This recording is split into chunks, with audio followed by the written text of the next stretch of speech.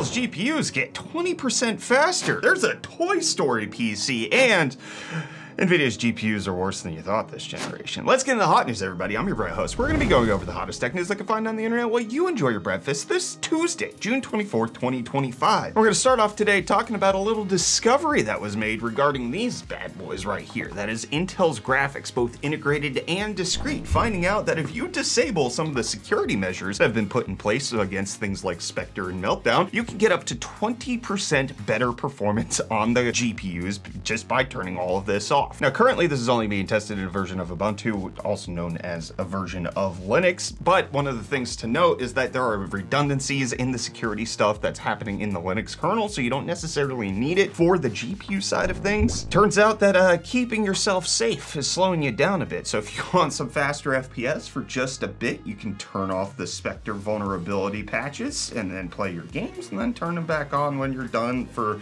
the rest of whatever you might be doing on your PC. I'm sure there's no issues with doing that whatsoever, but sometimes there can be issues with charging your devices. Not so with today's video sponsor. Did you know that the average American driver spends about an hour behind the wheel per day?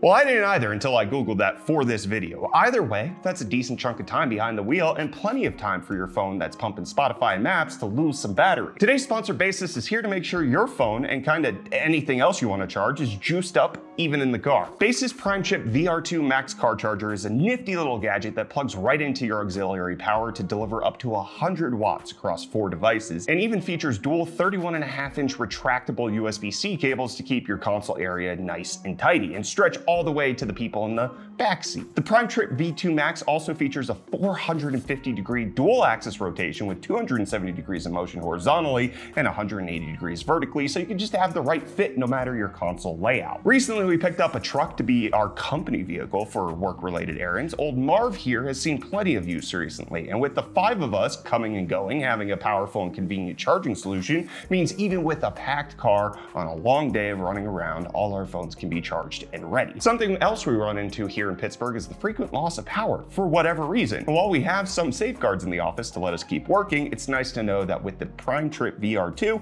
we can power a mobile workstation from the cab of the truck for a MacBook to AirPods, earphones, and even our cameras. As with everything, when you're driving, safety is top priority, and Basis has engineered the Prime Chip VR2 lineup with temperature and voltage protection, all wrapped up in a flame retardant shell. The connector of the charger also features anti-slip clips, so once you plug it in, it stays in place while you're driving. Also, if you're looking for something to just keep a smaller array of devices charged on the go, Basis also offers the Prime Chip VR2 30-watt option. With one retractable 2.6-foot USB-C cable and an additional USB-C port, this little fella offers everything its 100-watt Big Brother does in a more entry-level package. Grab either member of the Basis Prime Trip VR2 retractable car charger family today by checking out the links in the description below. And again, huge thanks to Basis for sponsoring today's video. While that charger can charge your phone up speedily, Intel looks to be making some shakes and bakes very speedily as well, with them announcing that they're going to be laying off nearly their entire marketing division, at least according to the reports that are out there, and replacing it with an outside firm. Intel saying that they're doing this to be leaner, faster, more efficient, and working with Accenture to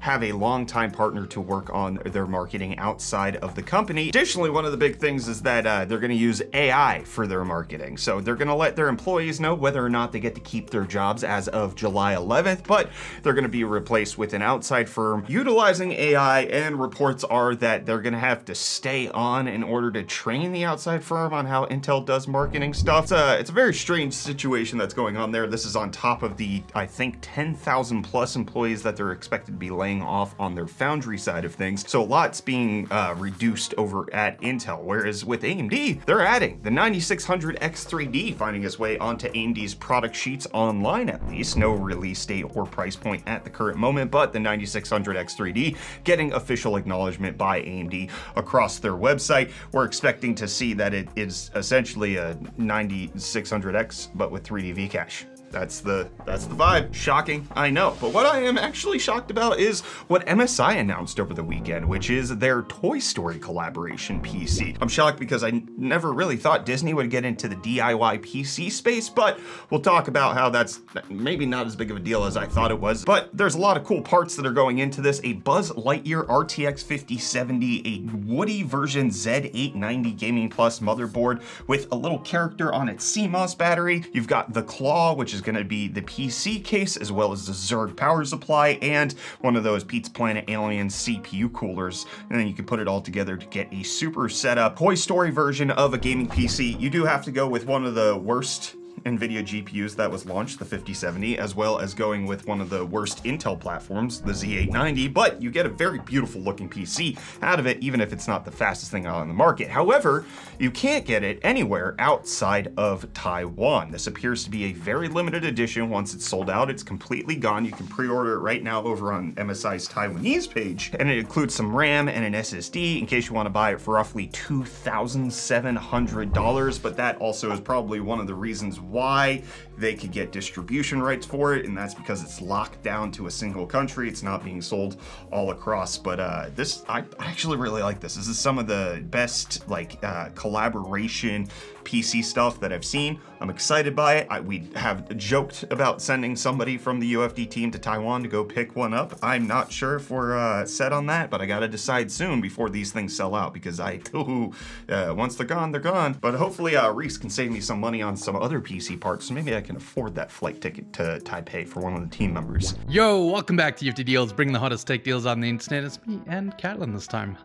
But let me jump into the deals for you guys today. Starting off, we have this KTC 27-inch 1440p 100Hz IPS gaming monitor, which you can grab for $109.99, making it $25 off. But then doubling up on the monitor deals, we have this LG 32-inch 4K 60Hz VA smart monitor, going for only $169.99 with the code monitor100, making it $220 off. And then lastly, we have my personal handheld of choice, the Lenovo Legion Go, which I have at home, rocking the Ryzen Z1 Extreme and a 512GB SSD for $499.99, making it $200 off. And hey, with that, the deals are done. You can find these and more linked in the video description down below. But until next time, I'll hand you off back to Brett for the rest of your hot news. Cheers. Well, Reece, turns out that somebody got a great deal by buying a GPU over at Micro Center, because they not only got an AMD graphics card, but it was a Wombo Combo Nvidia card as well. So this Redditor posted that they had a 9070 XT that was acting funny. They couldn't get a second display to operate with one of the second display connectors, and so they traded it in at Micro Center and got a fresh new Asus TUF 9070 XT. And if you're looking at it, you might think that looks like a typical 9070 XT. You see on the back it says AMD Radeon, except for on the side it says GeForce RTX. A little oopsie doopsie going on in the production line, putting Nvidia and AMD together in harmonious matrimony. However, this appears to be the inverted form of a GPU that was found out about a month ago over on the Asus forum, of a 5070 Ti TUF card that said Radeon on the side. So maybe we found the matching pair of the shroud that should have gone on this 5070 Ti, and they got the one that should have gone on the 9070 XT. The person who got the 5070 Ti does not appear to be happy about it in their Reddit post about it, but I thought this was a fun little story. I'd keep it as a keepsake, but I would get it if you wanted people to know you had GeForce RTX and it said Radeon. You'd feel bamboozled and saddened. But while Nvidia and AMD are unexpectedly teaming up, Microsoft is looking to intentionally team up with other PC storefronts out there, with them announcing that the Xbox app is indeed going to add various different storefronts to its PC loading setup, so that you could have other leading storefronts and outside of Xbox Game Pass and Battle.net. Now, it's not clear specifically which ones they're talking about. However, they've already had promotional images showing off Epic Games and Steam being included, so that's one of the reasons people are speculating that's going to be part of it. I hope it's not just like a EA Play or something else like that, and that it's actually the ones that people use. But in case you've been using an RTX 50 series card, you might have noticed that it's not necessarily as good as you may have wanted it to be. me. And the people over at Computer Base have found out just how not good is the 50 series and just how good is the RX 9000 series by concocting a test that allowed them to test IPC, or instructions per clock. Basically how much stuff you can get done every single time your GPU does a little tick, doing billions of ticks per second. It all adds up to being faster overall. And with the RX 9000 series GPUs, it looks to be a massive improvement. You're getting over 20% improvement in just regular raster performance. You're getting over 30% improvement in ray tracing every single time that clock ticks compared to the 9060 XT versus the 7600 XT. So this is accounting for things like the difference in the CPU clock speed. It's also accounting for the VRAM differences that happens not with these cards because they have roughly the same, but with things like the RTX 50 series cards. Because when we look at that, what we find is that they are roughly identical. The 5070 Ti and the 4070 Ti Super look to be nearly on par when it comes to their instructions per clock, both in regular gaming performance as well as in ray tracing. Just basically no difference between these cards whatsoever. You add on to the fact that there's hardly any efficiency gains to be made with these GPUs as well, and it's just an underwhelming generation for many. But this is coming alongside reports that AMD's next architecture, UDNA, the replacement for RDNA 4, it's not going to be RDNA 5. However, one of the well-known leakers in the GPU space is indicating that potentially we might get another 20% better raster performance per compute unit, or that should roughly translate to IPC, thereby increasing AMD's gains even more over what we're seeing with Nvidia. Now, the RTX 60 series might actually have some improvements with it, especially if they move on to a different process node, because that's one of the reasons it's very stagnant right now, is that there is no actual improvements that they're finding from how they're making the chips. It would all have to come from the architecture, and they didn't really architecture anything new, whereas it looks like AMD is working very hard to make sure that their architecture is bringing the advancements, even if they can't get the process nodes to be even better. So let me know if you're excited about the next generation of AMD GPUs, the RX 11000 series, if that's what it happens to be. Let me know down below in the comments while I see what you had to say in Friday's episode of Hot News. We got some random Doge saying 28th in reference to me saying it was Batman and Robin's 18th anniversary. You're right. You're right. I don't know why I said 18th. It's an extra decade. I was 7 years old when I went to see Batman and Robin 28 years ago. That makes sense. It was the 28th anniversary of Bat Nibbles. You're welcome. And then we got Derivative saying, happy birthday, Brad. Mine's tomorrow. What did you get for your birthday? I got myself a fresh paint job for my office. Tyler and the team got me an ice cream cake at the office. That was awesome. And then as far as like my family side of things, I got myself a surprise trip to South Africa to surprise my wife while she was over there with my 3 older kids. That was kind of like my combo Father's Day birthday present that me and my kids decided to work together on. I got a beautiful experience out of it, and it was just happened to have been before my birthday. And then Derry saying, wait a minute, you're back in the US. Yes, as mentioned in the South African episodes, there are still a lot of things that have to get done in order for us to officially make the move over to South Africa for the operations, but they're in the works. Everything's going smoothly. The trip that I made,